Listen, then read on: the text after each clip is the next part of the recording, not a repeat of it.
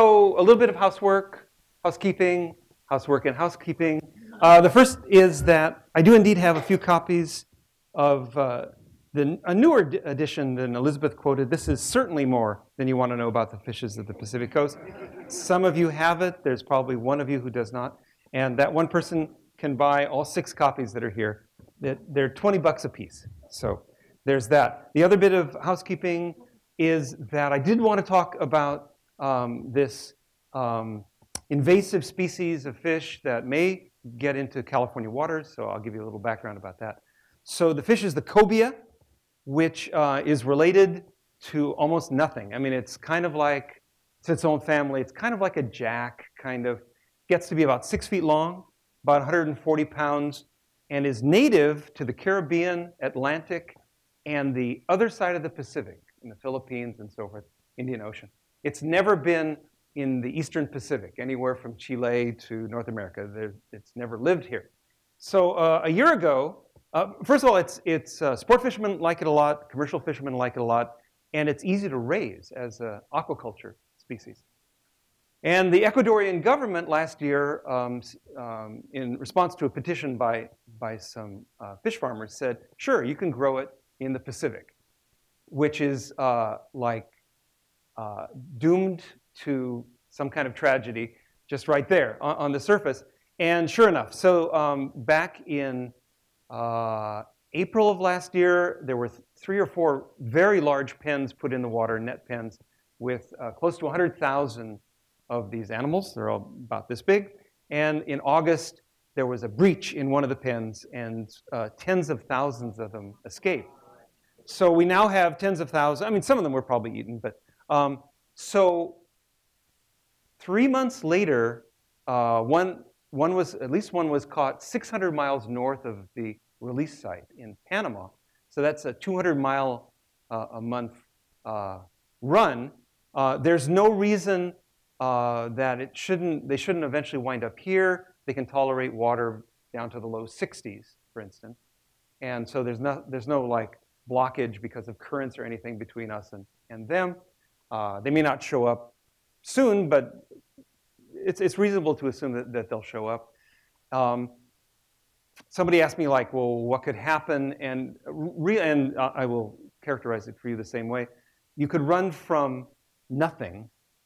You have a handful of fish that come up, for instance, every summer and fall when the water warms up, and then they retreat to Baja California. And that's what happens with blue sharks and with billfishes and dorado, yellowtail to a certain extent. They come up when it gets warm, and then they retreat. So you could have just a handful of fish come up. Or the other extreme, I said you could have like a mini zombie apocalypse, where you have all of these fish coming up and eating our brains. Well, not eating our brains exactly, but eating all the local fauna. I said the only real difference where the simile kind of falls apart is these are zombies that you would want to fillet and eat. So that's where it kind of falls apart. But I thought it was not too bad. And it's probably closer to the former case where eventually we will get seasonally these fish come up, and they will compete with the local predators, and they will eat the local prey, but probably not to the point where people are going like, we have no more crabs left. The crabs are all gone. The cobia ate all the crabs. But there will be some competition. What's interesting is this is the first time on the Pacific coast, really, that we've had an introduced species that's a major predator. There are all kinds of little gobies that have been introduced into California waters accidentally from Japan and Korea. But they're like 3 inches long, and whatever effect they're having is not real obvious. So this is the first time we have a marine species that is going to probably march all the way from Chile to Central California ultimately. So that was the big hot news. So I'm going to talk today about reproduction in fish. Many of the fish are going to be the ones we have in California. A number of them are not, but the principles remain the same. I was thinking about reproduction. Well, I think about reproduction a lot. I'm a guy. But but I was thinking, and this next little snippet, I actually have permission from my daughter, who is 37 years old, to tell this story. So because I was thinking about reproduction and then talking about reproduction with your kids and all that stuff.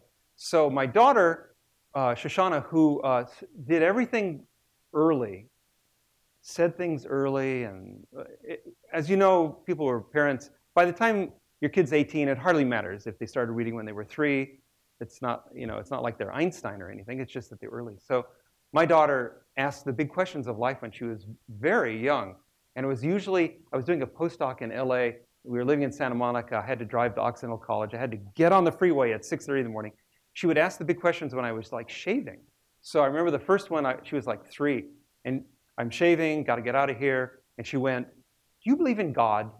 And she's like 3 years old. So I said, shave, shave, shave, shave, shave. I said, "Well, what do we mean by God? You mean like a guy in the clouds?" And she said, "Just answer the question," she said. So I said, "Well, I'm kind of like," it was funny, but it wasn't that funny. So I said, "Well, I'm kind of like Thomas Jefferson. I'm kind of like a deist. I believe in the interrelationships of all living things." And she said, "You believe in God?" And then she said, "I don't believe in God." And I said, "Fine with me. I got to get out of here. I got to get on the freeway." So, and she must have been very slightly over 3. And then when she was almost 4, shave, shave, shave, she comes in and she goes like, "Well, where are babies from anyway?" And I said, "I got to get on the freeway. For your nighttime book, we'll read a biology text, all about it." So at the time, I remember this. This is true. We were reading the Red Cross first aid book for her bedtime book. And she'd go like, "I want to see the 3rd-degree burns again." "Oh, yeah, that's good." So we read, it was Bob Wallace's, who was an associate of mine at UCSB at the time. It was his introductory biology text, kind of for like junior college level. And he had a whole section on reproduction in mammals. And Shoshana got really good. I could go like, "Where are the eggs produced?" And she'd point. I'm going like, "This is kind of amazing." And then she lost interest. She wanted to go back to the 3rd-degree burn. So that, like nothing. And then 2 or 3 months later, she came back from her nursery school. And she came in and she said to me, "Stephen," that was her friend, "still has his testicles." And I said, "Well, males usually just keep them their whole lives. They don't like fall off normally." And she said, "Yes, he has them right here." And I said, "Well, it's not that important now, Shoshana, but by the time you're like 12, you should know the difference between tonsils and testicles." And I remember she went, "Oh, yeah," like that. So we're going to talk about reproduction in fishes. And the thing, actually I have another story, but I cannot tell you this one because even though she gave me permission, I really can't. So that was unfair of me to say that. So yes, it was. So I can do an interpretive dance to it. No, I can't. So the thing to remember about fish is that, or fishes. By the way, do you know the difference between fish and fishes? Naturalist corps, stand up and tell me the difference in unison. Naturalist corps. Singular and plural in a way. Ah, that's very good. Very good. Thank you. Yes, if you're talking about one species of fish, it's fish. If you're talking about 2 or more species, there are many species of fishes at Santa Cruz Island. So you use an ES when it's more than one species. So fishes, the group fishes goes back a long way, obviously further back than any other vertebrate or semi-vertebrate. And because of that, and we're talking 400, 450 million years, you have wide disparity among the fishes. Much wider differences, not just in reproduction, but in biology and behavior and physiology than you have with any other group, with birds or with reptiles or amphibians or mammals or whatever. And it just basically turns out that any way you can think of that it's feasible to reproduce, some fish has thought of it and is doing it and is doing things that you go like, really? Seriously? How do they do that? So we're going to talk about some of those. Really? Seriously? How do they do that? So I just want to kind of introduce you to kind of basic groups of fishes. So there's 3 broad groups of fishes. What is that? An eel. Who said it? Who said hagfish? You're absolutely... I can't even see you. Where are you? Who said hagfish? Who said that? Who said that? Oh, did you say hagfish? Fabulous. That was excellent. Somebody down here said eel. You do? Well, maybe you should come up and you can chat it up then. That was well done. That was fabulous. You have an ego the size of Bolivia, don't you? Really, wait until real life smacks you a good one. So anyway, yes, as the young gentleman said, that's a hagfish, which aren't even vertebrates, and yet they're called fish. In fact, there's a debate among fish biologists. And what it's come down to, and I'm not even kidding, it's come down to, well, they're always put in a book about fishes, so I guess they're fishes, which is kind of a tautology, but there you go. Hagfish, as I say, have no, they're not vertebrates. They're chordates, but not vertebrates. They have no jaws. Their mouth stays open the whole time. They spend their life eating dead and dying things. They enter them and suck out their insides, kind of wear away their insides. And they eat like polychaetes, like worms and so forth. They also produce humongous amounts of mucus, massive quantities. And I know you're saying to yourself, well, I can produce massive amounts of mucus too. But I'm telling you, I don't care what kind of an infection you had, no way is your mucus better than a hagfish mucus, because hagfish actually produce little, almost like spider web threads that run through them. So you can actually pick them. You can take a bucket of seawater and throw a hagfish in, and it's all agitated, and it produces huge amounts of mucus. And the mucus is almost solid. You can actually lift it up. I have I think the next photograph. So that's hagfish mucus, right? So isn't that amazing stuff? So, so the question is, well, why do they make all that mucus? And it actually wasn't known until recently, maybe 10 years ago, when apparently a couple of Canadian biologists, probably after drinking a lot of Molson's, said to themselves, you know what would be fun? Why don't we take a 50-pound leg of a pig and anchor it to the bottom of the seafloor in 100 feet of water, and then we'll put a camera on a tripod, and we'll see what happens. And then we'll leave. And what happens is the first fish that come in are hagfish, because they're scavengers. And they're eating and gnawing away. And then other fish come in, like ratfish and so forth. And what they saw was that the hagfish were producing mucus, and it actually clogged the gills of the competing ratfish. And the ratfish would kind of tumble away. They were actually drowning, in essence. So it's a way of, it's a competitive mechanism is what it is. So you have hagfishes and lampreys. That's one group. And then you have all the cartilaginous fishes whose bones are not ossified like ours with a lot of calcium. They're cartilaginous. And they have all kinds of other features that are limited to sharks, skates, and rays, and to a certain extent ratfishes, which are kind of allied to them. There aren't that many species. Can't remember offhand, 450, 500 species of cartilaginous fishes worldwide. They go back about to the same period as the hagfishes and lampreys, 400 million years ago, something like that. And as you can imagine, they've taken disparate courses. And again, if you look at their reproduction, it's quite different than almost any other group of fishes. And then you have bony fishes, and that's when we think of fishes, that's what people tend to think of. This is a giant sea bass, very nice, kind of an advanced bony fish. There are primitive ones like herrings are quite primitive, or sturgeons. These are much more evolved. By the way, I have some folks in my lab who are looking at these spots that giant sea bass have, and it turns out the spots pattern is unique to each individual. You can actually tell individual giant sea bass apart by looking at the pattern and the size and the shape of those spots.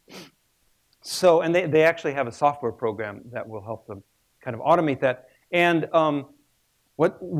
the reason that could be useful is we may actually be able to count all of the adult giant sea bass in California without having to tag them all or anything like that. If we can get enough divers in the water shooting photographs of enough uniquely spotted giant sea bass, in theory, if they photographed every one of them, and we're not talking like 10,000 giant sea bass, maybe 500 or something like that, we could actually fairly accurately count all of them, which would be really a blessing because no one knows how many there are. And people, fishermen, some fishermen anyway, are starting to go like, well, there's probably a lot of giant sea bass. They're back. So can we catch them now? And we'd like to be able to answer the question, well, how many of them are there really? So if we look at reproduction kind of falls into broad categories. So the one, if you look at most of the bony fishes, the dorados and tunas and fishes like that, basses and so forth, those are oviparous fish. Oviparous fish means that females produce eggs. The eggs are generally shed into the water somehow or the other, and then males come around and fertilize the eggs. And there's all kinds of variants on that theme, but that's basically the theme. So these are bumphead wrasses. We have wrasses here, like a sheephead is a wrasse, but we'll talk about sheephead in a while. This happens to be off Australia. This is a very kind of archetypal way of reproducing. So particularly in the tropics, you have, in some cases, every day of the year, you will have males and female bumpheads that are kind of swirling around, and then a male and a female will shoot up toward the surface of the water and spew eggs and sperm together, and you kind of hope for the best. And that's it for that female.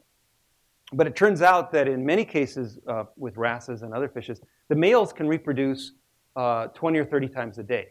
So they'll just keep doing that over and over again, day after day after day. And the reason they can do it and females can't is that it takes far more energy to produce eggs than it does to produce sperm. So females will produce eggs or emit eggs maybe once a day for months at a time. Males will do 20 or 30 times a day. So here's a bit of doggerel I put together about that. This is on male wrasses mating numerous times per day. A wrasse once said in a daze, priapism is not just a craze, for if we can't mate, we'll self-stimulate and get warts on our pelvic fin rays.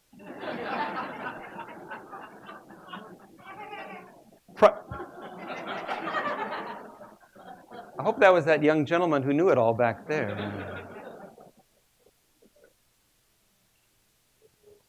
So those are, what are those? Mola mola. I'm only asking him. I don't want anybody else to answer this.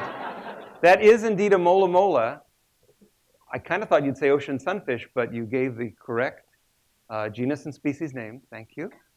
Are you sure you don't want to sit we can find you a seat a little closer up. There's one. Yeah, you want to sit up here? Can you see better up here? Let's move a chair over here. Because I tell you, it's a shame to have a person who's interested not be able to see properly. Here you go. Do you want to sit with your dad? We'll pull up a chair for your dad, too. I know your dad doesn't know anything, but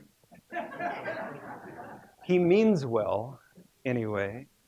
So yes, that is a mola mola. Now, what's interesting about molas is they have the same kind of reproduction, that is oviparity. The molas release eggs and sperm into the water. It's the incredible quantity of eggs the female produces, millions and millions of eggs per year. And these animals can live decades. So the subtext of that is that the mortality rate of the eggs or the fertilized eggs must be astronomical. Because if you have to produce whatever, 2 or 3 or 500 million eggs over your life, only to reproduce yourself and a mate, that means that essentially all the other ones die. You can find big ones off California. Some of you have probably seen them. I mean, they get like this big, but they don't reproduce off California. They reproduce in the tropics or in warmer waters. Okay, what do you think? What do you think? You want to give me an idea what species that is? No. Oh, that was very close. I'll give you one more chance.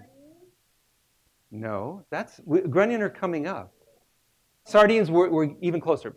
This is the Pacific herring, and we don't have it here, so you're off the hook, I think. These are Pacific herring. So we're still dealing with oviparity, but now we're talking about a little more control over where the females put the eggs. In molas and in wrasses, it's just up in the water, and then the fertilized eggs, if they're fertilized, they just drift away. Now we're to the point where the females, it's kind of a decision on their part, where are we going to put the eggs? So Pacific herring, which are occasional in Southern California, not rare, but occasional, but far more abundant once you get to about San Francisco. And then they become a keystone species once you get up into Washington, British Columbia, and Alaska. They lay eggs, the females lay eggs on substrate, on rocks, intertidal rocks, or kelp, or things like that in the near shore. So these are all eggs, all herring eggs at low tide. Right? And so that's on a rocky shore. You can see all the gulls back there. The gulls probably have eaten so much they're going like, I never want to see a herring egg again. What I would give for a piece of toast. Right? Why aren't we in Santa Barbara where I can get some toast? So obviously the predation is very high, but in an area like this, in these coves, you'll actually get eggs on top of eggs on top of eggs on top of eggs. So again, the chances are fairly good that some survive. So the females come in en masse and just lay eggs all over the place, and then the males will produce sperm, emit sperm as a group. So you actually get something that looks like that, right? So that's all sperm. It's all herring sperm. I was about to say, when I see this picture, it makes me proud to be an American because communists can't do this kind of stuff. Right? So, of course, this is in Canada, but still, it's the principle of the thing. So this happens to be a cove in Canada, but if you go to Alaska, you'll see the same kind of thing. So that's oviparity in bony fishes. And we've talked about some of the bony fishes. Oviparity also exists in the sharks and skates and rays. But the difference is that shark, skates, and rays and ratfish, which are related, they all have internal fertilization. What we've been talking about is eggs are strewn into the environment one way or another, and sperm comes along and fertilizes the eggs. In the case of all the cartilaginous fishes, the sperm has to get into the female. And this is a blue shark. This is the underside of a female shark. And all you see basically is essentially a cloacal opening or a vent. So somehow sperm has to get in there because the ovary and uterus are inside.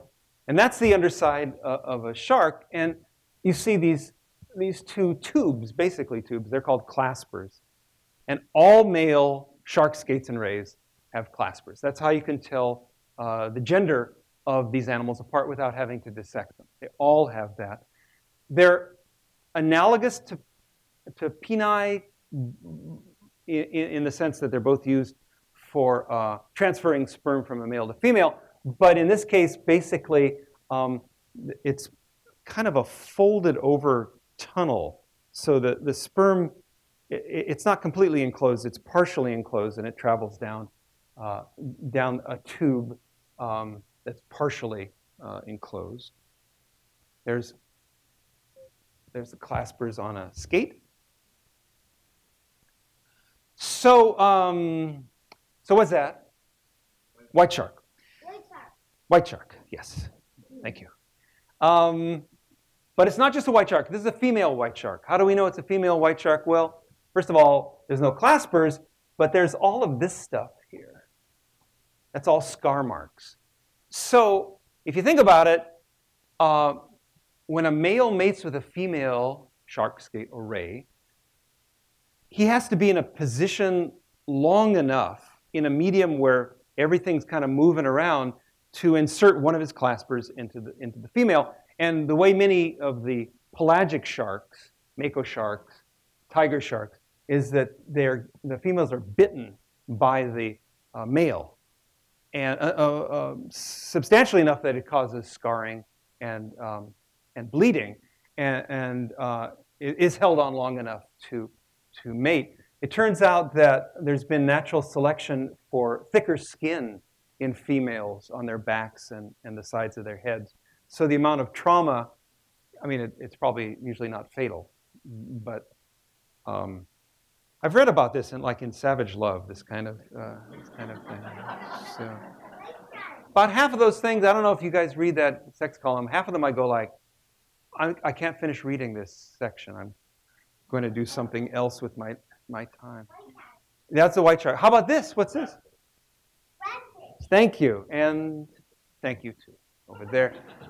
So the whole issue of holding a female in place was only vaguely known in these animals, and it certainly wasn't known in ratfish, which are, as I say, allied to the cartilaginous fish. We have ratfish out here. Here they live in like 200 feet of water and deeper. The further north you go, the shallower they get, and you go to Puget Sound, places like that, at night, they'll come into the intertidal.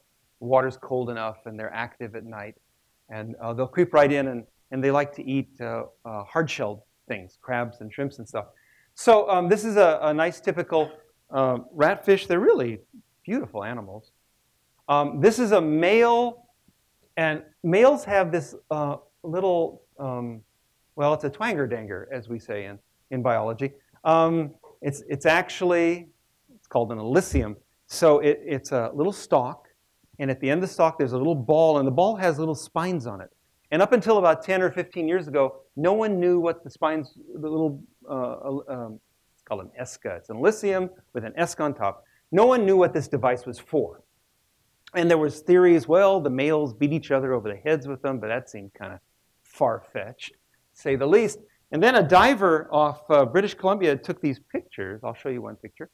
So this is a female, and this is the male, and the male is holding the female's pectoral fin with his little elysium and esca. So that's what it's used for. It's used for holding the female in place while they're copulating, which in ratfish can take a very long time. And you'd think that once they get it down, they could speed it up, but apparently not. So here's something on claspers. A large shark from up near the Cape had a clasper that looked like a grape. Females with mere glances disdained his advances, saying, "It's not just the size, but the shape." I'm sure some of us in this room can relate to that. I've seen the glossies, so I know that for a fact. So among the sharks, again, even though they all have oviparity, there's all kinds of differences. So here's a horn shark. You find them here at the Channel Islands. The further south you go, the warmer water you go, the more of them there are. By the time you get to Catalina, they're far more abundant than at Santa Cruz. They have internal fertilization. They have oviparity. And they produce eggs. So the eggs are fertilized inside the female. And they develop this corkscrew-shaped shell, which is then extruded out. It has a little embryo inside. And the corkscrew is usually kind of jam-a-rammed under a rock or inside of a holdfast. And I think the corkscrew pattern helps prevent the egg from being dislodged in swells. And then there's the swell shark, very common in the channel. And their egg case, I bet many of you have seen that. There it is. There's an embryo inside. When the young one is ready to come out, they actually have a couple little teeth right here, the juveniles, and they actually bite their way through the shell. And those two little teeth, or however many there are, they shed those. They lose those after they come out. This is a sand tiger shark. We don't have this. This lives in the Caribbean. But this is the extreme opposite of what we've seen here, where eggs are, fertilized eggs are emitted by the female. In this group of sharks, and this includes white sharks and mako sharks and threshers and so forth, there's internal fertilization. The eggs are fertilized, and then they develop into young sharks. And then when the sharks are ready to be released, they essentially swim out the mother, and they're fully functional fish at that point. They can feed and everything. This animal, in this species, that's taken all the way to the end possible. So there's a mating, or actually probably more than one mating, and a number of eggs are fertilized. The first egg fertilized obviously will be the embryo that's the most advanced. That embryo eats the other embryos. So only one, even though many eggs might be fertilized, only one young comes out. Actually, it's every 2 years comes out. So that's like real competition, man. It's in the dark, and somebody's biting your ass. I mean, seriously, it's like working for Goldman Sachs, right? Kind of thing there. Okay, young gentleman.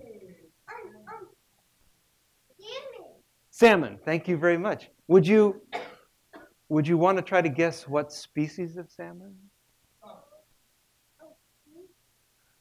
Next door to the king. Close. That was a good guess. Yes. Very good. Coho salmon indeed. That was stunning. Stunning. So this is the spawning colorations of a coho salmon. Salmon, I don't like salmon particularly. I think they're like one-trick ponies. And, you know, they do something, everybody gets all jacked up. And, like, I like them in cans, really. Like, my view is, if when you catch a fish, it can't hurt you, then, like, it's like some kind of wussy fish, right? So what do salmon do? Well, I mean, their big trick is that they're born in fresh water, and then they go to the ocean for, depending on the species, 1 to 5 years. And then generally they come back to the same piece of fresh water, even if they've swum all the way halfway to Japan, right? So that, I mean, that's cool. That's fine, whatever. But their reproduction is kind of interesting. So these fish die after they reproduce. Steelhead trout, which are actually extremely closely related to these, they don't die. But salmon on the Pacific coast, not the Atlantic salmon, Pacific salmon, they all die. So they go up to their natal stream, ones where they were born in. The female, this is kind of stereotypic, but it's generally what happens. The female digs out a little pit in gravel. The male comes over. Female puts the eggs down. Male puts sperm on them, and then they both kind of shove gravel on top of the eggs. And within a short period of time, they both die. And there's a lot of literature about how important dead salmon bodies are to forests. I mean, it's a big deal. But I still think they're wussy fish. So one day, Ray Troll, you know who Ray Troll is? He's an artist in Ketchikan. A lot of people have his T-shirt, Spawn Till You Die. There ain't no nookie but Chinookie, you know, that kind of thing. So he calls me up. He's a friend of mine. He says, we want you to come up to Ketchikan, and where he lives, and give a talk about fishes. We have a monthly meeting where people give lectures. I'm going, great. And about a week before I go up there, the local newspaper calls me. And they want to know something about me. And I do my little riff about how much I hate salmon and like that, right? So then Ray picks me up at the airport in Ketchikan. And he goes like, well, you managed to offend everyone in the city. And he explained why. And I went, oh, yeah, huh. He said, no, really, you offended everyone in the whole city. I'm going like, well, what do you want me to do? He said, I want you to apologize. I'm going like, how can I apologize to the whole city? He said, well, we have an NPR station, and I've booked you for 4:30. So I walk in and to the studio, and I'm thinking to myself, you know, I had 4 years of therapy. I can apologize to anybody about anything, right? So I did. I said, oh, you know, I know that salmon are very important in the Northwest, blah, blah, blah, blah. So I apologize. But then I thought, yeah, but they're still wussy fish. So anyway. So so that's salmon. I mean, and the big deal about salmon is that there was selection, maybe, no one knows exactly, but maybe 5, 6 million years ago, something like that, for salmon to die after they reproduce. That is advantageous to those species, and that trait is perpetuated because it works. So, by golly, here's a poem. The salmon's a fish so benighted, for in getting its wish, it's short-sighted. It swims at full steam to its clear natal stream, then dies of a love too requited. Okay, here's your chance. Oh no, come on. Grunion, that's right. Grunion, because most smelt don't spawn on beaches. Some do, and that was a decent guess, but most smelt do not. So this is grunion. Grunion live here. They actually have been found from central Baja California all the way to Tamales Bay. Did you? Did you eat them? You didn't find them. Oh yeah, that's my problem, man. Me and my wife and I have gone about 3 times, and we're too old to be there at 1 in the morning, and we don't smoke dope anymore. So it's like, ain't nothing happening here, and we can go home and neck if it comes to that, you know. So why should we be cold and miserable looking for some mythical fish? So grunion are oviparous, and what's cool about them and separates them from almost all the fishes in the world, but not quite all the fishes, is that they will spawn on beaches, mostly in Southern California, as a matter of fact. So the deal is, they spawn primarily from May to August, really peaking in June and July. They spawn at night. By the way, the species that lives in the Gulf of California spawns in the daytime, interestingly. And they only spawn on the new moon, right around the new moon and right around the full moon, when the tides are highest and lowest. But highest is the key. So they come out right around the highest of the high tides. They go up as far as they can go, as the waves will carry them. The females go straight up in the air, dig a hole with their tail, and the males come over and spray the females with sperm. And as the eggs are being emitted, the sperm goes down the female's body and fertilizes the eggs. Successive waves, then the fish all tail it back, and successive waves cover the eggs with sand.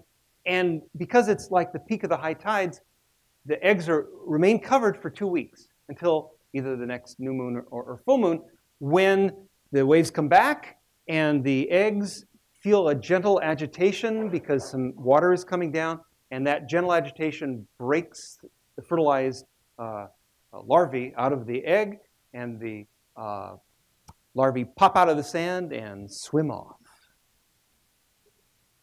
So here is an example. Here's a female.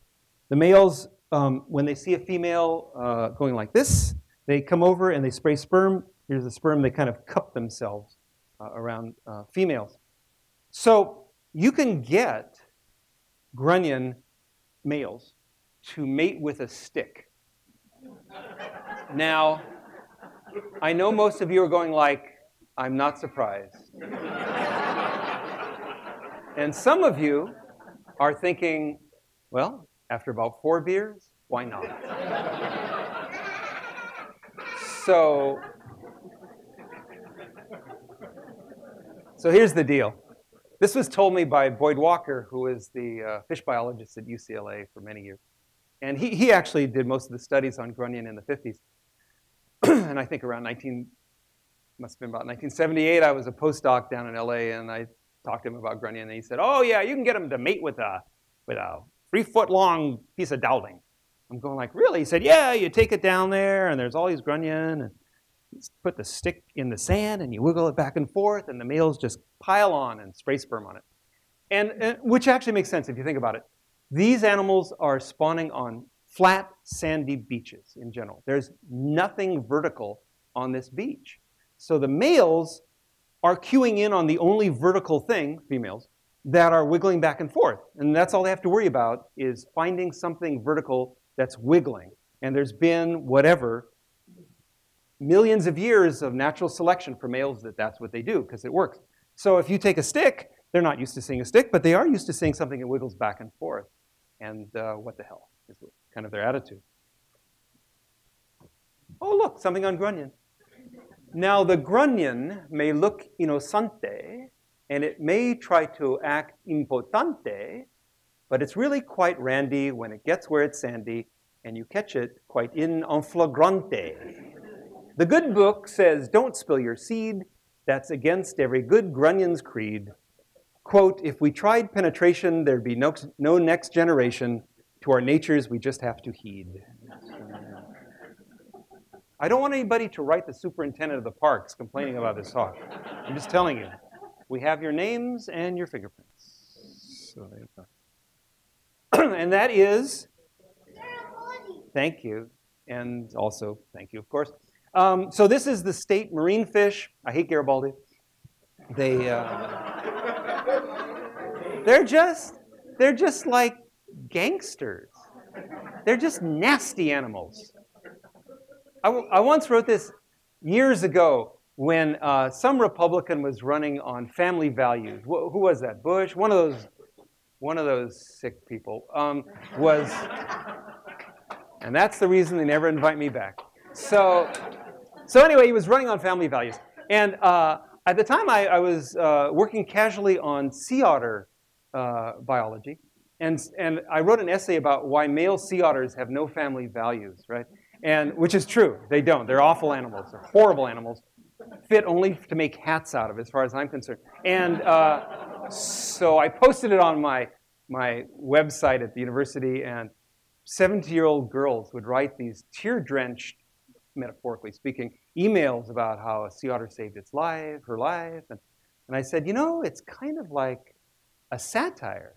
When Swift wrote that we should eat Irish children, he didn't actually mean that. It's another point being made. So anyway, Garibaldi, the males are like awful. Obviously it works for them, but as a child of the 60s, I don't approve of their behavior. So basically, both males and females are territorial, but males are like hyper-territorial during spawning season, which is approximately late April through early July or mid-July. Before that, the males will prepare a nest area, and they will bite and pick up anything that is not red algae out of the nest area. Brown algae, green algae, a crab, whatever. And so that they only get red algae. And then when the females are ready to produce eggs, they will come into a nest, and it better only have red algae, Jack. That's all I got to say. They lay the eggs, and then the male actually kind of chases them away, fertilizes them, and then he guards them. Well, it turns out, people who have actually looked at this in more detail, it's not as simple as that. The male actually will eat some of those fertilized eggs. And the longer he only has that one group of eggs, no other female comes in, the more eggs he eats. So you find that females will start queuing in on males that have clearly different groups of eggs in there because, it's not logical, but they realize that if there's different bunches of eggs, the chances of the male eating her eggs are reduced than if there's only one clump of eggs or no clump of eggs. So it's kind of selection for multiple broods. So anyway, here is a red algae nest. My associate in graduate school, Dick Bray, this picture obviously was taken about 1972. He put a rock in the nest to show what it would do. So picks up a rock, and it hauls it away. And it looks really pissed when it does that. Angry. You put a rock in the nest. It's like the Odd Couple there. So what's that? You want to guess, young gentleman, what that is?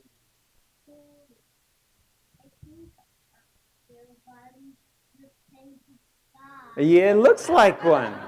It looks like a Garibaldi with painted spots. We actually built a little model Garibaldi and we painted spots on it just to test what other fish would do. So this is a juvenile. Juveniles have blue spots. They'll have blue spots until they mature, and then they lose the blue spots. So if you had to guess, what is the function of the blue spots? Knowing that only juveniles have blue spots. Big hint, huge hint. Oh. Protection from the forces of evil, from predators. Why would blue spots help you against predators? It looks like an eye. Because it's blue and the ocean is blue. Not bad, but probably not correct. And probably not an eye spot, though this is a larger spot. We're relatively sure that the reason they have blue spots is that it's a way of telling the adults who are crazy that I'm just a kid. I'm perhaps your kid. And if you start pecking at me, you're going to drive me off the reef and an angel shark will eat me and there'll be no next generation. Okay, and the way we tested that out, I didn't do it, another guy did it, was he made models of Garibaldi, little ones, the size of juveniles, and he painted some with blue spots and some without blue spots. And the ones without blue spots just got hammered by the adults. And the ones with blue spots did not. So there you go. I hate you, Garibaldi. This is, first of all, this is just a fabulous photograph. I just like to show it randomly.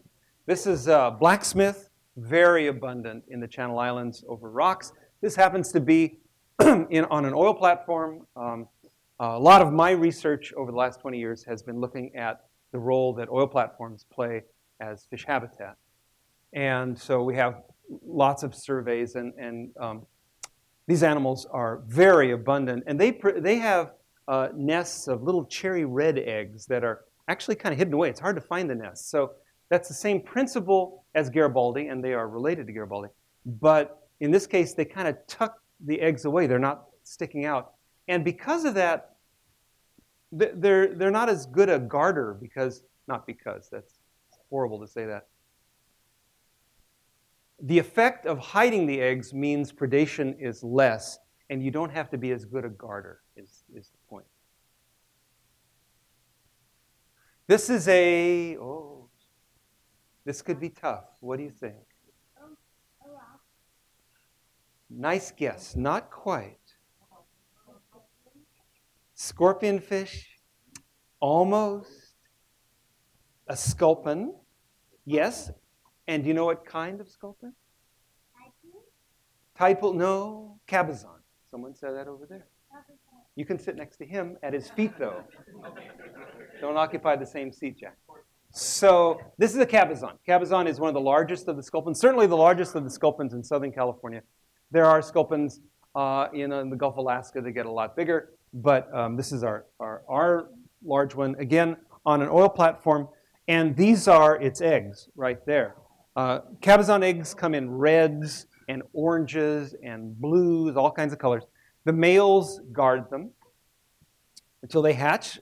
If you go up to British Columbia, the males will guard them in the intertidal so that when the tide leaves and the male has to leave, the eggs are hanging there on a rock in the air, and nobody is eating them. You have ravens walking around looking for crabs, and you've got mink, and you got all these things. Nobody is eating those eggs. And the reason is the eggs are really, really toxic. They actually have a chemical whose name just escaped me that is found in only one other thing, and it's an unrelated fish in Kamchatka. Obviously, they evolved that toxin separately over millions of years. How bad is this if you ingest it? Well, Carl Hubbs, one of the great ichthyologists who was at Scripps, he wrote a paper in the early 50s about what happened when he and a friend fried some up and ate them, and which was just inherently a stupid thing. Now, why was it stupid? Well, there's a kind of a rule of thumb in nature that if something is brightly colored, it's not because like Picasso invented it, right? It's like, it's dangerous somehow or the other. So if you have eggs that are bright red, so like, don't eat it. So he ate them, he fried them up. And the paper, and I swear to God, it was more or less like, so soon after we ate them, we threw up. Then we had diarrhea. Then we threw up again. And then we had diarrhea. Did I mention we threw up? We did. Followed by diarrhea. So, I mean, it was like, I mean, it didn't go on for weeks, obviously, but it went on for some number of hours. No one died, but it's certainly enough that it makes you kind of think. Now, interestingly, it's almost certainly true that a mink, which is a vertebrate and a mammal, probably has the same response that we do. But the question is, if a crab ate these, would it actually be toxic to the crab? And no one's actually tested out the range of animals that these eggs are toxic to. Oh, seahorse, right. This is the Pacific seahorse, the ones that's found off California. So just as a side note, up until last year, seahorses were like really rare off California. Really rare. If someone saw one, everybody would freak out. There was a little tiny population in San Diego Bay. Divers made pilgrimages to San Diego Bay to try to find the handful of seahorses that live there. The water was warm. And almost no place else were they found. Last year, El Nino, there are seahorses everywhere. I'm emailing with a guy, Mike Kofer. He was diving around the Newport Pier. He saw 8 of them on a dive, right? That was more than people would see, and I'm not kidding, in a decade before. And he's not the only one. People have seen them all the time off La Jolla, and I just got a report from Santa Barbara Island and one from Catalina. And then I got an email from a woman at Pismo Beach. One washed up on the beach at Pismo Beach. It's the first time one has been found in Central California in 150 years, something like that. Just the furthest north they'd ever been found was San Francisco Bay, and I think it was caught in like 1870 or something like that, and it had never been seen again north of Santa Barbara. I mean, it's like amazing. So seahorses and their allies, I think I have a picture of a pipefish. There's a pipefish, which is essentially a seahorse that's been pulled out. They reproduce. Again, they're oviparous, but what we've been talking about is greater and greater parental investment in protecting the young. So what these animals do, the males actually have a pouch, and they keep the fertilized eggs in the pouch until the eggs hatch, and the little seahorses or whatever swim away. So that's like we're getting pretty close to the extreme of how you can be oviparous and take care of your young. And there is an absolute relationship between how many eggs you produce and how much parental care you have. If you have no parental care, you're one of those people like a mola, holy moly, millions of eggs. If you are a heavy parental care person, you're producing, in some sharks, 1 every 2 years at the extreme. There's another one. So this is a cardinal fish. Cardinal fish males hold the eggs, the fertilized eggs, in their mouths until they hatch. Makes chewing gum tenuous. So this is, I'm going to read you something. This is what's called a splashing tetra. Splashing tetras live in Southeast Asia, where it's damp. And I took this from a site about splashing tetras because I couldn't do it justice, so I thought I'd read you how they reproduce. These are little fish. They live in swamps, right? Freshwater ponds and the like. C. arnaldi is unique among fishes in that it lays its eggs out of water. Well, grunion do too, but these actually lay their eggs on leaves and logs, just out in the air. The male displays to passing females beneath overhanging vegetation growing beside its native waters. And when a receptive female accepts the invitation to spawn, this is the part that blows my tiny mind, she positions herself directly alongside the male, and the pair leaps out of the water together, attaching themselves by fin suction to the underside of a leaf. The pair then produces and fertilizes 6 to 8 eggs before falling back into the water. This procedure is repeated until as many as 200 eggs are attached to the leaf. Once the egg mass is complete, the male positions himself among fine leaf vegetation, watches the egg mass, and intermittently emerges from the cover to splash the eggs with water, using his tail fin to keep the eggs moist. Once the eggs hatch, the fry fall into the water and swim for cover. So, I mean, I read that and I go like, how did that evolve? And I'm not saying, I'm saying it evolved. Though half of you don't believe that, apparently, if polls are correct. And if I'm offending any of you, what can I say? So, what is wrong with you people? So anyway, don't start. Just don't start. Don't start. Be nice. Play nice with these people. Okay, so, but you do wonder, how did that evolve? I mean, who were the first male and female pair to, like, work it out? Were there a bunch that were just asynchronous and they just wound up frustrated and angry? And finally, the ones that actually did it, that gene was passed on, and then everybody was like the Olympics, and everybody was like, holy moly. I just love that so very much. So that's what the fertilized eggs look like on the underside of a leaf. Okay, what do you think? Absolutely, that was a rockfish. This is a yellow eye rockfish. Rockfishes are the group that I specialize in. I actually have a tattoo of a rockfish on my arm. They have, we're now getting away from oviparity, and now we're in what's called viviparity. In viviparity, the female feeds the young in her uterus. We are viviparous, okay? The difference is, in our case, the female, through a tube, through a placenta, feeds the embryo. Fish don't have placentas, so they're aplacental viviparous. But the female still feeds the young. She has to feed the young. Now, in rockfishes, what happens is they have internal fertilization.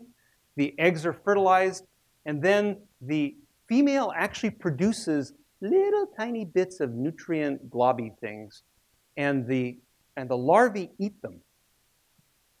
Okay, so that's viviparity. It's just a different kind of viviparity. So this happens to be a yellow eye rockfish, kind of the classic Northwest species. There's 50 kinds off Southern California. We have a bazillion of them. This is a copper rockfish. We have coppers here. So you have this internal fertilization. No one has, get this, no one has ever seen rockfish mate on the entire Pacific coast of the United States. And you think, all the divers who are in the water, how's that possible? In Japan, you can tell a Japanese biologist, I'd like to go see rockfish mate. And he goes like, sure. Takes you out and you go like, oh, look, rockfish mating. But not off here. So it's probably at night, and there's not a lot of divers at night. And they may go up in the water column to mate. No one knows, but they do mate.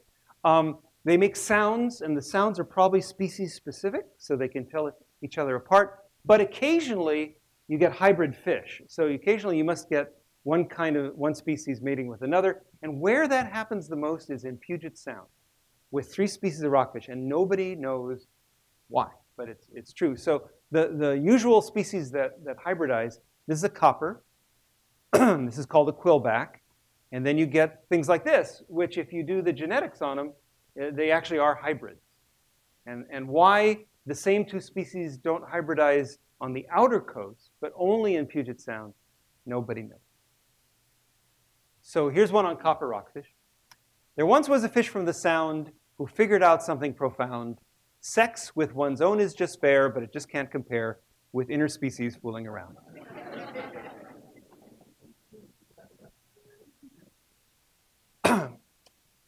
So what we were talking about before is kind of primitive viviparity. where the female produces little nutrient globules and the larvae eat them.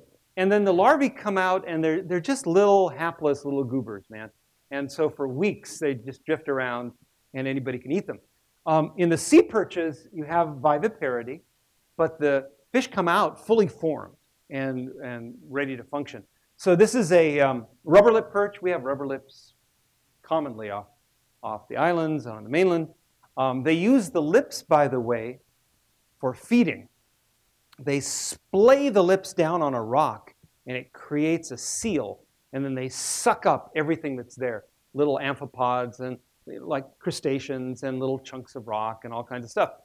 And then, this is magical, they have this mouthful of stuff, and they blow out the inedible stuff out their gill openings, and then they swallow the stuff that is good to eat. And they do that without having a tongue. Fishes don't actually have tongues. They have nothing movable in their mouth. They have something that looks like a tongue, but it's actually a series of bones holding their gills in place. They can't wiggle it around like we do. So somehow the animal is winnowing out the good stuff and blowing out the bad stuff without a functional tongue. So this is a shiner perch, also very abundant. Actually, if it wasn't for shiner perch, little kids would catch nothing if they went fishing. So here's a little baby being born, tail first, and you think like, wouldn't that hurt? Because it's erecting all of its spines as it comes out. You think, but okay, it works. So what the heck? So Bob Warner, who just retired at UCSB as a professor, he and his students looked at fish reproduction a lot, and they found that the reef perch and dwarf perch, which reef don't live here very much, but the dwarf ones do. And like a dwarf perch on steroids is like about 8 inches long. So these are really small fish. The males, when they're born, are born fully mature. They can immediately try to mate with a female as soon as they come out, and which they do. They immediately come out. Here I am. Where are the broads? And then Ron Harlan, who got his PhD, apparently just snorkeling and looking at these poor males, he said they inevitably go for the largest female they can find, and inevitably she shines them off. And then they have to go find some smaller female. And I thought, well, what kind of a pickup line can you have if you're in like your mom's uterus? You just pop out like, what's your sign? I mean, it'd be like pretty primitive pickup lines there. So that's kind of all of the standard kind of reproduction. But then we have, because fish are fish, we have all these kind of semi-unusual ways of reproducing. So this is a cleaner fish. And cleaner fishes are wrasses. We have several wrasses here. We have the rock wrasse, we have the sheephead, and the senorita. And many wrasses change sex. Not all species, but most of them do. And they all start out life, as soon as they mature, as females. And if they live long enough, they will become males. So the first person who studied this was Ross Robertson, who is a biologist at the Smithsonian lab in Panama. And back in the 60s, he is the first person who actually discovered this. So what he did was, he went down and if you go to a coral head off Panama and many other places, you'll find that there's a whole school of little cleaner fish that are doing just this. They're picking parasites and dead and dying tissue off fish. So you'll have 8 or 10 or 15 of these cleaner fish on a coral head. And he found that the biggest of the cleaner fish in a species always was a male, always. And the rest were either females or juveniles. So then what Ross did, he took a net and he scooped the male up and he took it on land, put it in an aquarium. And he found that the largest female became a male. And it actually became a male in just a relatively few days. Started acting like a male very quickly, and then actually was functionally a male, went from having ovaries to testes in just a handful of days. So what was going on there was, and then he watched what's going on, and he found that the male would peck at all the females. And so that pecking, that aggression, was keeping the females female. And as soon as that aggression disappeared, the largest female started acting like a male. So then what Ross did, he took the original male and he put it back in the water with his old group. And the new male reverted back and became a female again, right? So you can actually have them go back and forth until they become nuns. It's really like remarkable. That's actually not true. Though if someone wanted to give me a grant, I could study that just to make sure it wasn't true. So here's a sheephead. I should have asked you. Did you think that was a sheephead? Did you? You wouldn't lie to me, would you? Yeah, you would. So he probably knew it was a sheephead. This is a juvenile sheephead, very distinctive. Reds to bright pinks sometimes, mostly reds and oranges. Big black spots, 3 big black spots. That white slash mark, very typical for the first year or so of a sheephead's life. During our El Niños in the last year, and when we've had the big blob off the coast, sheephead have reproduced very successfully, and the reefs are like covered in little juvenile sheepheads. So that's the juvenile, and that's the male. Nice picture, huh?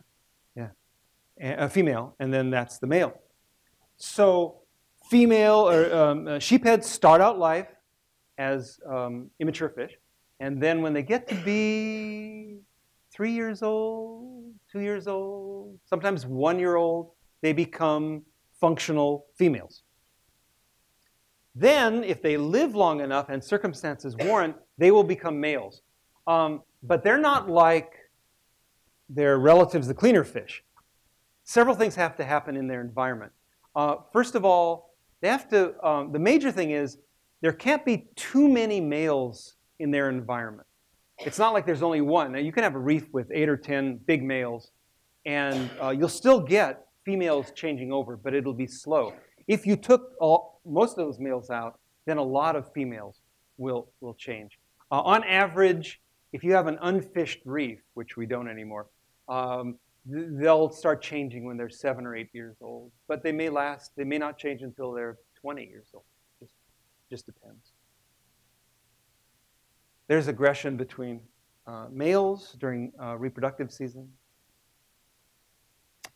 And then you have fish like this. This is the zebra goby, found up here, along with its close relative, the neon goby or blue barred goby or whatever it's called.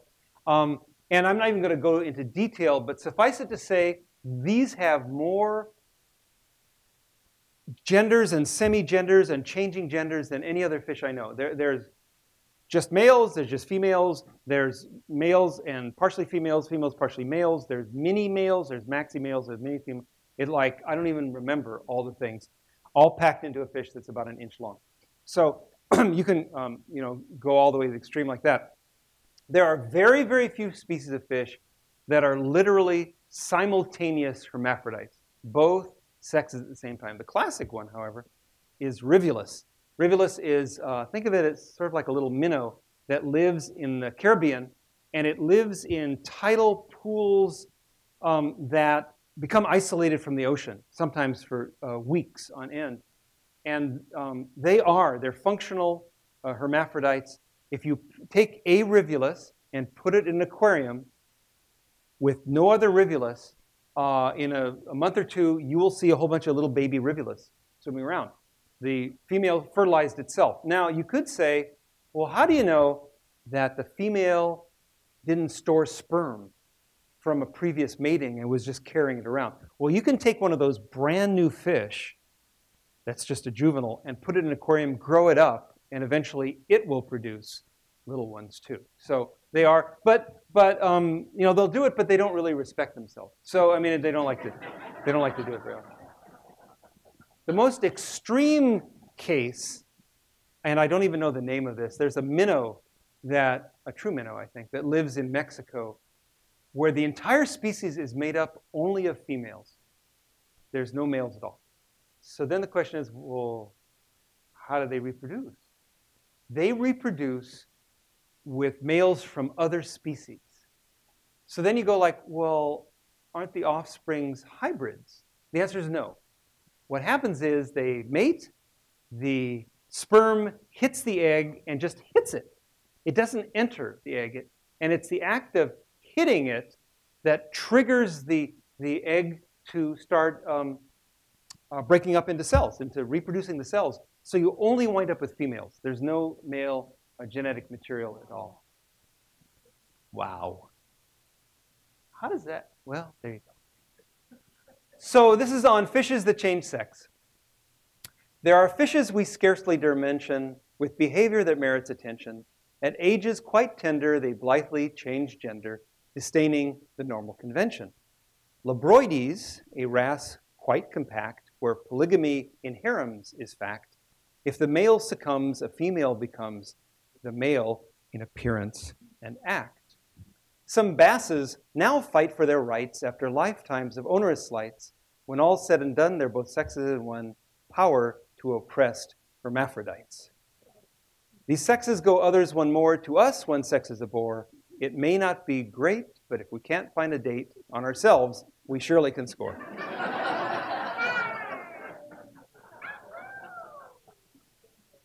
These are, all you fathers and mothers, the wrasses and basses and others. If we followed their lead, henceforth then our creed, all humans are sisters and brothers. Always some political subtext, Milton. Always some political subtext. So this is, someone's not quite awake. I'll let you pass, it's late. So for the rest of us, what is this? What are these? Anemone fish. Anemone fish. Anemone fish have multiple interesting traits. The first thing is they are always found with anemones. Anemones have stinging cells. If other fish brushed against them, they would die. Anemone fish don't die. In fact, you find them literally nestled in the stinging tentacles of anemones. These fishes, the group anemone fishes, are found in the tropics. They're not found up our way. In fact, I don't even think we have anemone fishes anywhere. I don't think there are any even in Mexico. I'm not even sure there's any in the Eastern Pacific, actually, now that I'm thinking about it. Anyway, what's interesting about these is that if you go to wherever, Indonesia, which is probably the heartland of anemone species anyway, and you go to an anemone, you'll see generally 3 or 4 of a species. Usually, different species will be on different species of anemones. And the largest one is a female. The next one is a mature male, and the other ones are immature.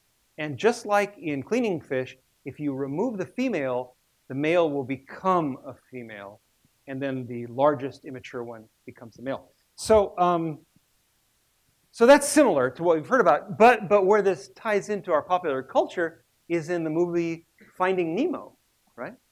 So remember Finding Nemo? Nemo was an anemone fish, right? Has a mom and a dad. And what happens to his mom?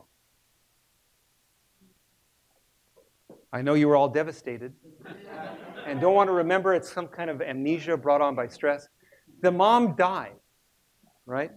Now, I was watching this, and up until the mom dies, I'm going like, wow, the writers really know a lot about tropical ecology. So what happens in the movie is that Nemo's mom dies, and then Nemo is shanghaied, and his dad finds him one way or another. But what would happen if the movie was real? His dad would become his mom, right? And I thought, now that's a movie. I'd love, you know, if have a bunch of kids seeing that, they'd be throwing up. It would be great. Fine. Disney's office would be firebombed. It would be great. We'd all have a good time. Fabulous.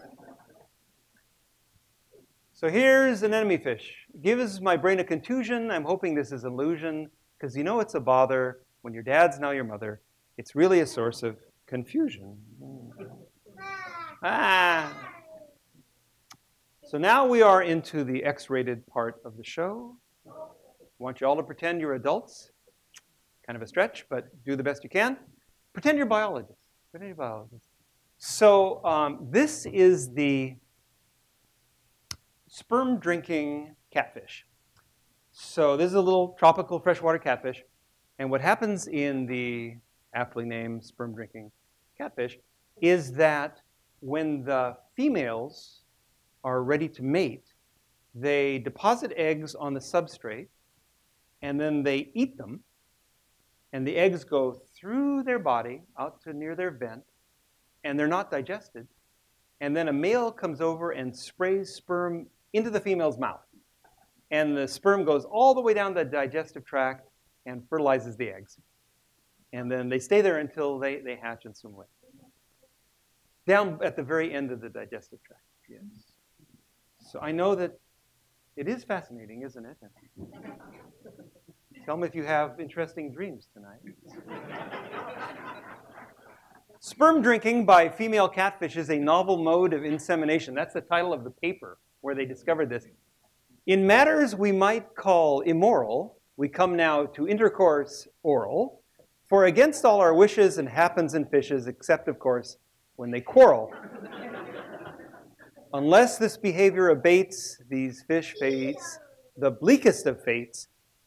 From this kind of nookie, they should all play hooky, because it's illegal in 6 southern states.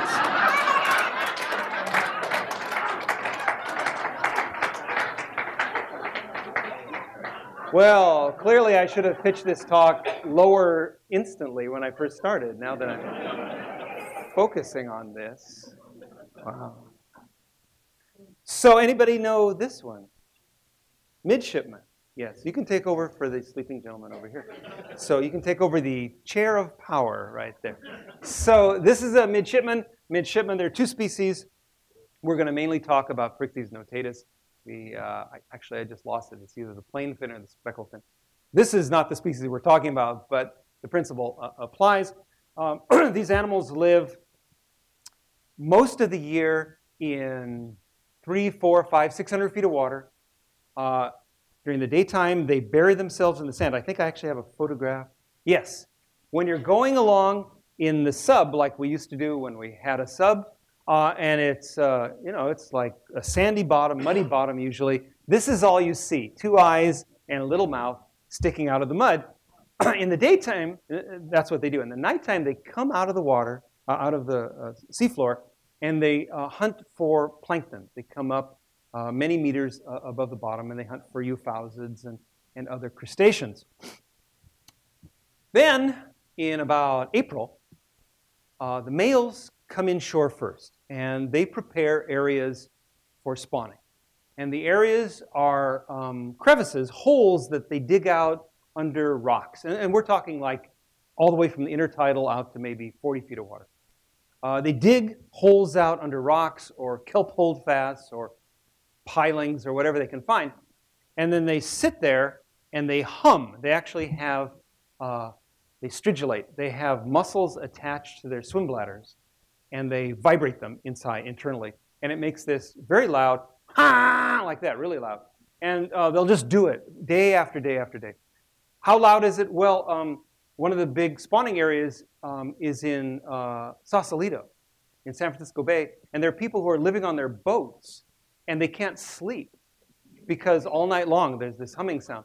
So I remember, who was it? Charles Gilbert, one of the first ichthyologists in California, reported that he was walking along San Francisco Bay in about 1870, and he could hear them walking, all these males. He could hear them on land humming like that. So the female, and actually here, you can take a look at, there's someone holding one. That's the way they look. And this is actually in the intertidal. The eggs are now dry for a brief period, and the males will just stay right with them as much as they can. They can actually breathe air for a short period of time. So they guard them. So a typical male, he's humming away. The female comes in. She lays eggs often on the upper side, the kind of roof of this crevice. And he then tells her to go away, and we assume that she goes offshore. She's shed all of her eggs. He will fertilize them, and then he guards them for however long it takes for them to mature. Sometimes there's more than one brood for more than one female. So that's the typical male. But then there's another kind of male, and we'll tell you about them. So this is, and I'm not kidding, this is what is called the bourgeois male. That's the term, right? They're big, they hum. That's the bourgeois male, and they guard. This is called the sneaker male. Sneaker males cannot hum, and they don't guard, and their testes are 4 times the size of the bourgeois male. So what they do is they just kind of hang out. And the bourgeois male hums, and the females come in, lays the eggs, and then the bourgeois male fertilizes the eggs, but at the same time, the sneaker male dives in and just sprays sperm everywhere, and just like hopes for the best. And then swims away until he can find another, basically, nest to parasitize. So that's the sneaker males. And it turns out that salmon also have sneaker males. And these are males that don't get very big. They're often quite young. And the normal male will help fertilize the eggs and all that stuff. And the sneaker males will do the same thing. Little salmon will dive in and spray sperm and then seek out another exposed egg mass to try to fertilize. Midshipmen. The midshipmen's come hither call, might hold all their ladies in thrall, but to those in their bunks, these are slimy skinned punks, and their harmonies soon start to pall. This is the last one. You guys have been very brave. What did you think it was? Holy moly. You actually know all the fish on the Pacific coast. How old are you?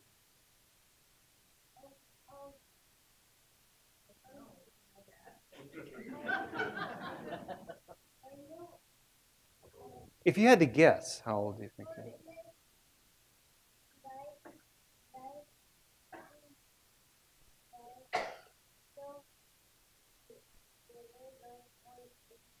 Yeah, I 4? Did you say you're 4? Yeah, 4.5. That half makes all the difference, doesn't it? Wow, way to go, my man. Way to go. Wow. This has only happened one other time. I was telling you about the time I went up to talk in Ketchikan for Ray Troll. It was a group of about 300, and it wasn't about sex, but it was covering a lot of fish.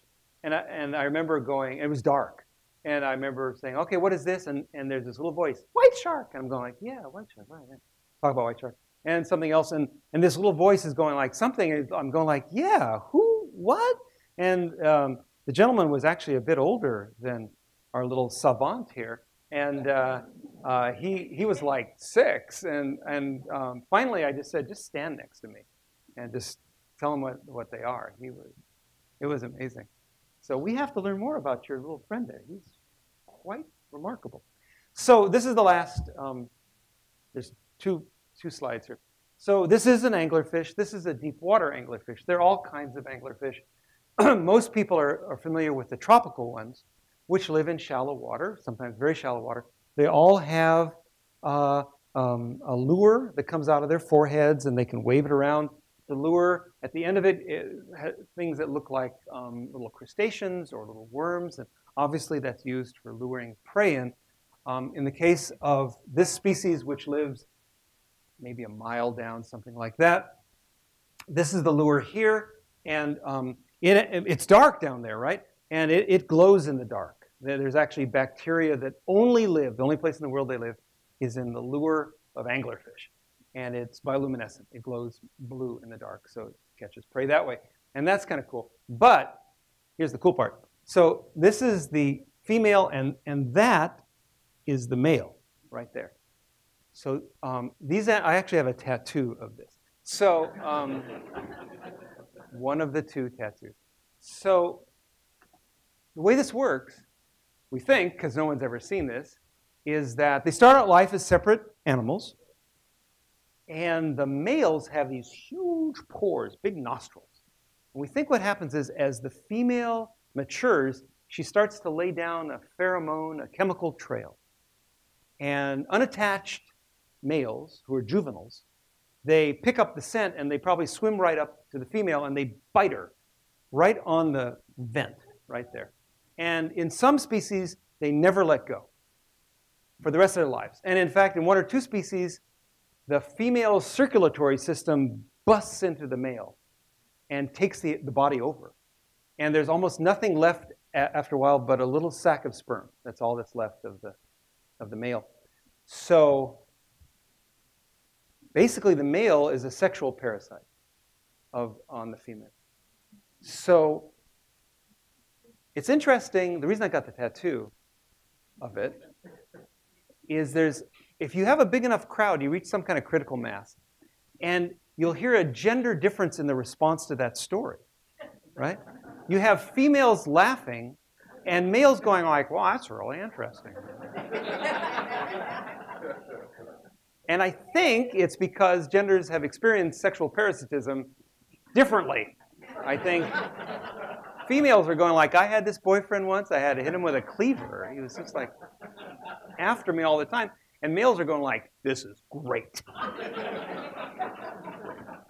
So I got a tattoo of that to remind me of the differences between males and females. Then this last picture. So this is a female, and the poor male bit the female like between the eyes. And so that's going to be selected against, that kind of behavior, because his sperm is not going to get any, it's just going to go into the poor lady's eyeball or something like that. That ain't going to work, I think. So that's it. I now know, based on the responses, how I should have pitched it earlier, and now I'm proud to have known you, actually. So thank you. Thank you.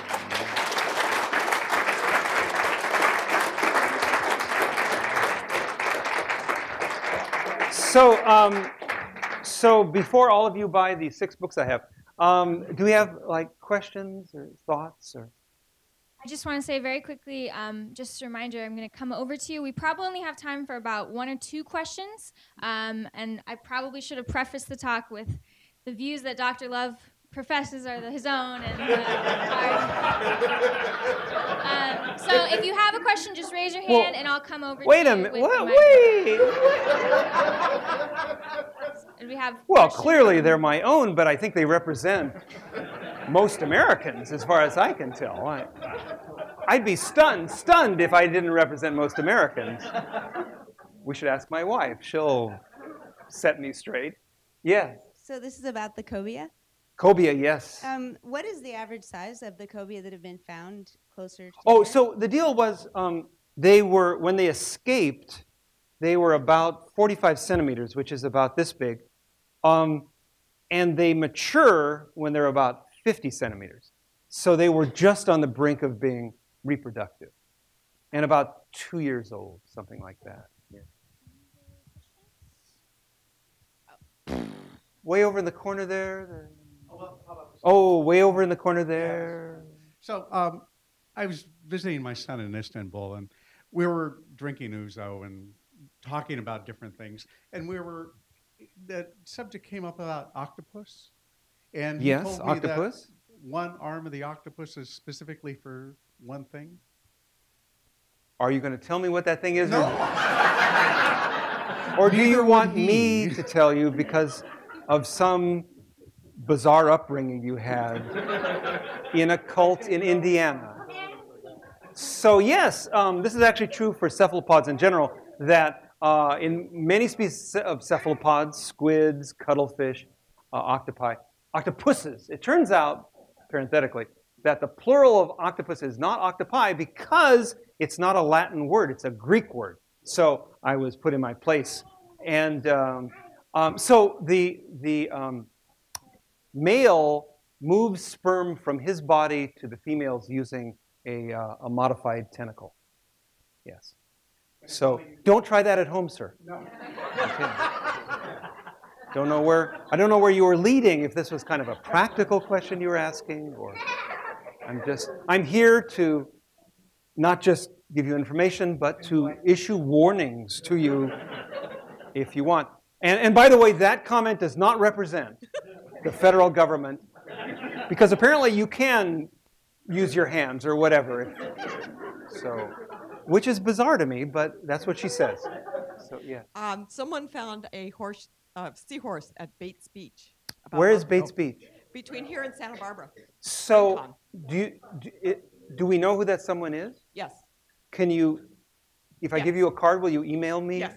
Because I'm collecting records. By the way, that applies to anybody. And actually, you the guys Santa know. Barbara Wildlife Care Network hosted it, rescued it for a while, and had it in a They pot. gave it like mouth to mouth. That's right. With a little teeny straw. Dr. Love, with the No, Grunion. only my wife calls me Dr. Love. Okay. And only on those special moments. Milton The Field. Grunion, are there? I don't know Grunion- you well enough to call me Dr. Love. Okay. All Yes, right. I'm sorry. Go ahead. The Grunion, are they on the beaches of Channel Islands? Do we have any record of them on or any other islands? Yeah. Well, certainly some of the broader beaches on the backside of Santa Cruz and Santa Rosa. I don't know, Anacapa, I don't think it has a beach worthy of the name. So, and I don't know about San Miguel.